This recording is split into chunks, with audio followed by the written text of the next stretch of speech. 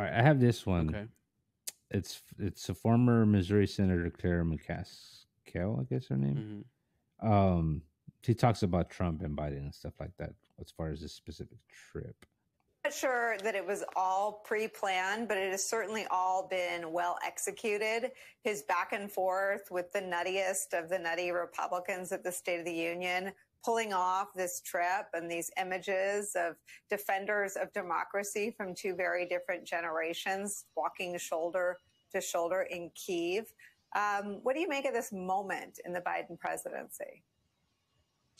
Well, it's very important because in the back of everyone's mind, there's always a contrast. There's always a comparison.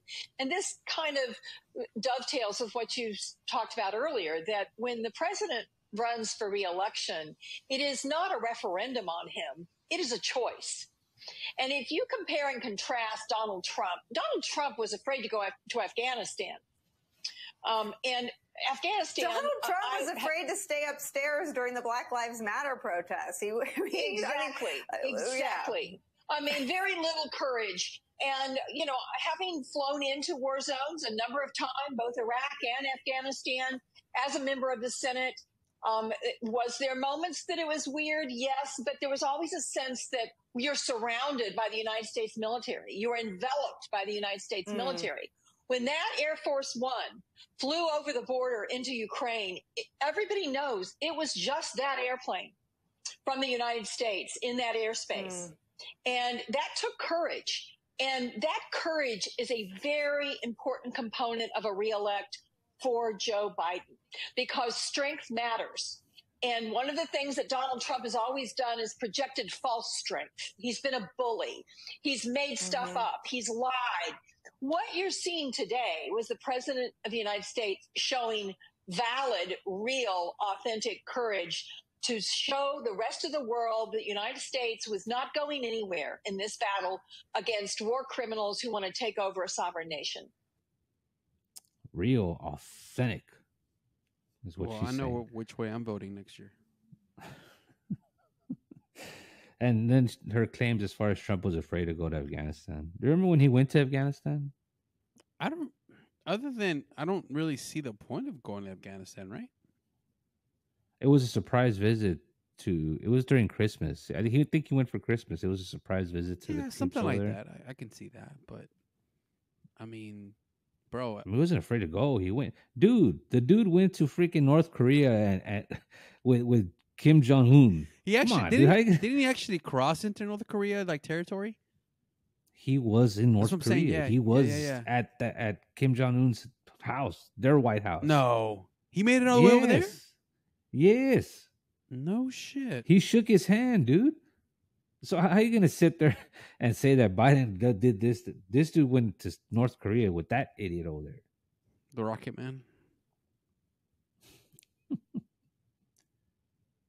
Trump steps into North Korea and agrees with Kim Jong-un to resume talks. President Trump on Sunday became the first sitting American commander-in-chief to set foot in North Korea as he met Kim Jong-un, the country's leader, at the heavily fortified demilitarized zone, and the two agreed to restart negotiations on a long elusive nuclear agreement. Greeted by a beaming Mr. Kim, the president stepped across a low concrete border marker. See, he didn't. I don't remember him going into the actual White House of North Korea. I thought he actually went to his house. Across. Didn't he shake his hand? Yeah, he did. It happened there at the demilitarized zone. Hold on, let me finish. The president stepped across a low concrete border marker at 3:46 p.m. local time and walked 20 paces to the base of a building on North Korea's side for an unprecedented, camera-friendly demonstration of friendship intended to revitalize stalled talks. It is good to see you again, an exuberant Mr. Kim told the president through an interpreter. I never expected to meet you in this place. Big moment, Mr. Trump told him. Of course he would say something like that. After about a minute on officially huge. After about a minute on officially hostile territory, Mr. Trump escorted Mr. Kim back over the line into South Korea. Oh. So they went into South Korea. The two briefly addressed a scrum of journalists before slipping inside the building known as Freedom House for a private conversation along with President Moon Jae-in of South Korea. Mr. Trump said he would invite Mr. Kim to visit him at the White House. You know, man, again, I've already said. I think that's more brave than but what. it's not even just that, right? Look, a bully doesn't do that, right? A bully doesn't No, do that. like you're Well, not gonna bully somebody else that's been bullying another country, right? What's that look, called when a I bully never faces a thought bully? I never thought that I was gonna be defending Trump, right? But does that seem like something that a bully would do? Like, Yeah, a bully kind of goes after the biggest bully, right? I think. Well, no, not necessarily. I yeah, guess. but don't you They think kinda- don't you think that like somebody like the president or dictator, whatever the fuck you want to call him, right? Whatever title you want to use, right? Don't you think What title do you want to use? I don't care. Whatever. President, dictator, whatever the fuck, right? The point that I'm trying to make is like, he has a lot of responsibility to save face to his people, right? So like, you're going to let yourself be bullied into like, especially by Donald Trump, by the American president? It just doesn't seem like bullying to me. It seems like, again, we don't have that information as far as the ins and outs of it, but it just seems like good diplomacy to me, right? Yeah, it does. Well, you should have. What do you think? How do you think the media reacted? So you whenever he can't give went him down credit for that? No. It's the other way around.